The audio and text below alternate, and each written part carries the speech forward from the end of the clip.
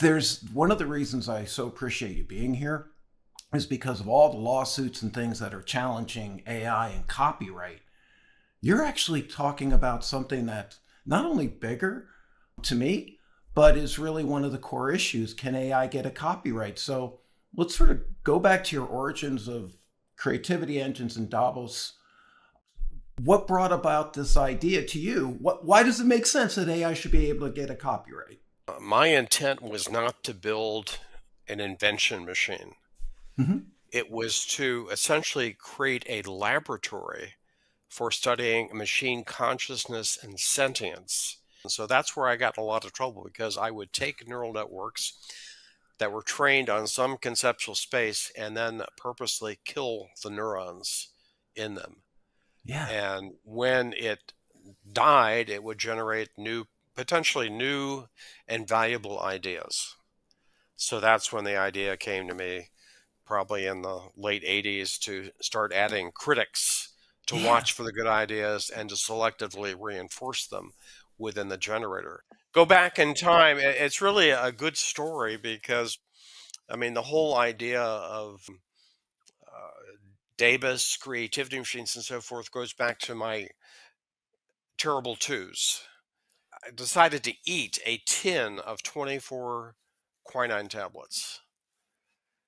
And then I washed it down with a Pepsi bottle containing kerosene and woke up in the hospital, obviously in coma, and had the classic near-death experience. And you can read about this on the internet, but essentially I fell through the proverbial tunnel and then arrived at a blue star around which I saw little angel-like objects flying around. And one was my grandmother, who I was very close to, and the other was my dog, who I was equally close to. And Grandma says, it's not your time yet, but we're sending you back and with this lesson. And the lesson was, hey, it's an illusion. It's a good illusion, but it's still an illusion. So basically, it was near-death experience that essentially created the creativity machine.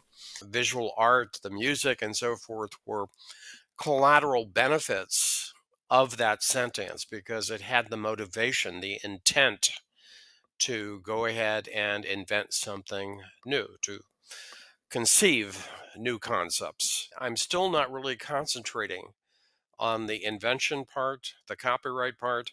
It has more to do with convincing the world sentient AI has been created, and the only thing missing right now is the bundle of money that goes to people who cry louder and have their social network extending to billionaires. But no, it's here. It's in black and white. It's patented.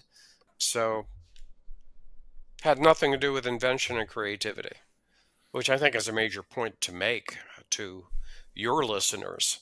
The invention was done long ago, and the patents talk about simulating human creativity, but this is actual creativity coming out of not computer algorithms, but whole systems that achieve sentience, that have feelings.